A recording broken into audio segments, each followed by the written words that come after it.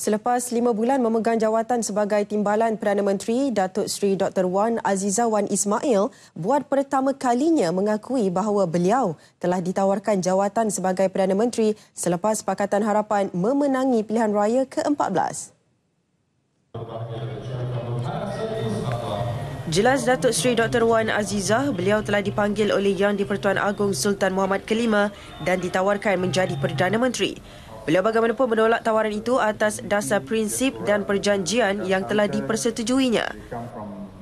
Tapi itu sebab kita dah janji dan ini adalah kita pegang pada janji.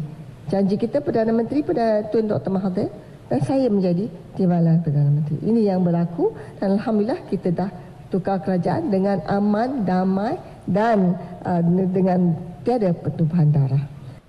Pengalaman itu dikongsikan di hadapan hampir 200 rakyat Malaysia yang menghadiri majlis sesi khas bersama Timbalan Perdana Menteri yang diadakan di Kedutaan Besar Malaysia di Jakarta. Dalam majlis sama, ketika sesi soal jawab kemudiannya, Timbalan Perdana Menteri menegaskan di bawah pentadbiran kerajaan baharu tiada kompromi terhadap mana-mana menterinya yang terlibat dengan rasuah. Kali kita diberi amaran oleh Perdana Menteri, you guys jangan sekali-kali rasuah. Kalau rasuah, out you go. Itu memang satunya. Dan memang